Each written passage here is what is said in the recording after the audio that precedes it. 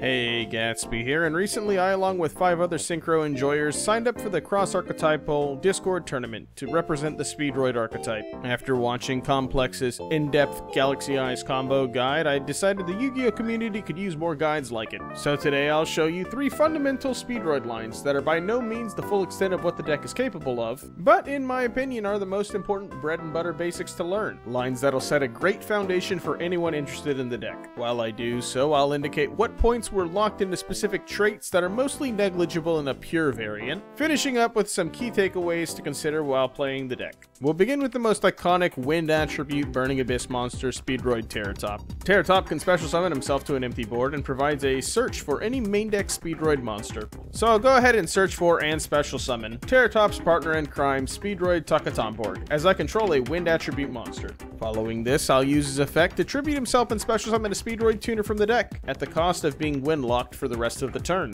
It is worth noting that Takatomborg can be normal summoned if you have a second copy of Takatomborg, or a way to special summon him, that you can use his tuner tutor effect twice in the same turn, as the only once per turn on this card is limited to his special summon clause. But off Takatomborg, I'll go ahead and special summon SPEEDROID Red-Eye Dice, and on summon activate the effect to modulate the level of a SPEEDROID monster between 1 and 6. With this, I'll go ahead and make Terratop a level 2, which means we're good to synchro into high SPEEDROID Cork Shooter. And on summon, we can use one of 2 effects, where we will either add a SPEEDROID spell or trap card from our deck to our hand, or, provided all the monsters we use for the summon are SPEEDROIDs in our graveyard, special summon both of the materials back to the board with their effects intact. So using the second effect, we'll go ahead and summon Dice and Terratop again, and after resolving Dice a second time to make Terratop a level 4, we can synchro summon the linchpin for the strategy, High SPEEDROID Hagoida. Hagoida has 2 effects, the first being able to tribute himself to raise the level of all monsters on the field by 2, and a graveyard effect to special summon himself back to the field, provided I control a SPEEDROID tuner.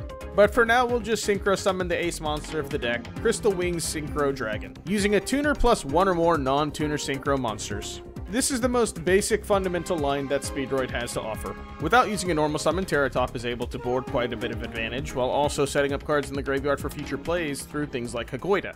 Let's proceed with the next line with Konami's consolation prize to the SPEEDROID archetype, SPEEDROID Marble Machine. Marble Machine, just like Terratop, can search for any SPEEDROID monster. However, unlike Terratop, it requires a normal summon and immediately locks us into wind monsters. And this time around, I'll search for SPEEDROID Card Turbo, who once per turn can be special summoned provided I control a wind monster. Here, it's worth noting that Marble Machine is a pendulum monster. Had I searched for Takatomborg, went into Dice for Cork Shooter, I'd be required to search a SPEEDROID spell or trap, as Marble Machine goes to the face-up extra deck when leaving the field.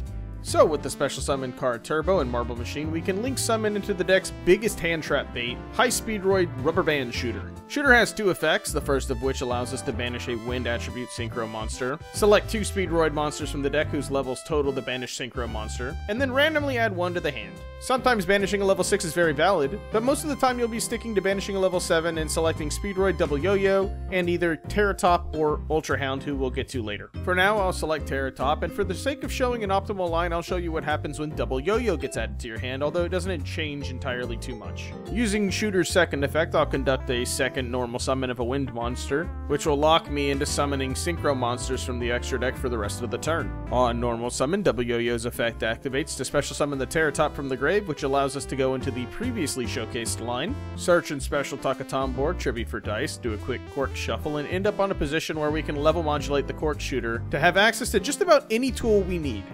Lastly, I'll end with my personal favorite, SPEEDROID Ultra Hound. The reason why it's my favorite is because it reads like a custom card. Foolish Burialing 1 SPEEDROID card from the deck to the graveyard on normal summon. Ideally, you would send SPEEDROID Duplicate, decrease the level of a SPEEDROID monster on the field by 1, and special summon itself as a level 1 tuner. But there are also times when you can instead pitch SPEEDROID Dindin Daiko Duke, who in grave can banish himself to special summon a SPEEDROID tuner from the hand or grave.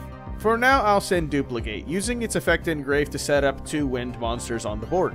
And if you're paying attention, you see that we have the requirements for the shooter line. So instead, I'll show you a 2-card combo if you have access to Takatomborg. After special summoning Takatomborg, again I will summon the Red-Eye Dice. But instead of modulating the already level 2 Ultra Hound, we can modulate the SPEEDROID Duplicate, and unlike Marble Machine, Ultra Hound can go to the graveyard. So after a quick Cork Shuffle and making a Hagoida using the Ultra Hound as a level 4, you end on a line that special summons Crystal Wing and a secondary synchro option depending on what level the Duplicate was modulated to. best part here is that now that Ultra Hound is in the graveyard, on the crackback with an empty board and no cards in hand, Ultra Hound can activate its effect to banish itself, returning a SPEEDROID from the graveyard to the deck, and special summoning a SPEEDROID Synchro monster from the extra deck with the same level but different name. So, provided you used a level 3 in the last turn, you're able to shuffle it back to make a court shooter for free. And now that you control a SPEEDROID tuner, you can use Yugioh's effect to special summon itself back for great follow-up options like High SPEEDROID Kite Drake. Now that you've seen the basics, here are some key takeaways to consider when playing SPEEDROIDs. Rubber Band Shooter is always Plan B. This card is a hand trap magnet and is a very huge choke point for the deck that most players will be looking for. Consider using it as a recovery option to climb into one-card starters. Getting Yugioh into rotation is extremely important. Paired with cards like Ultra Hound and Din Din Daiko Duke, having access to a free 5 opens up a lot of strong follow-up. And in some matchups, the ability to change the level of everything on the board can end a turn. Extra deck space is extremely tight. When selecting your extra deck, consider what bases you'd like to cover before making your extra deck too top heavy. It's very important to understand what you need for a successful build versus what you want. And lastly, extenders, extenders, extenders. I'm going to end the video with my personal list, but I highly suggest you find what works best for you. As with any combo deck, there's no shortage of useful combo fodder. But if you want a more comprehensive list, Ignis Kid has his crystal clear guide with an overview of some of the extenders that exist, featuring someone you might know.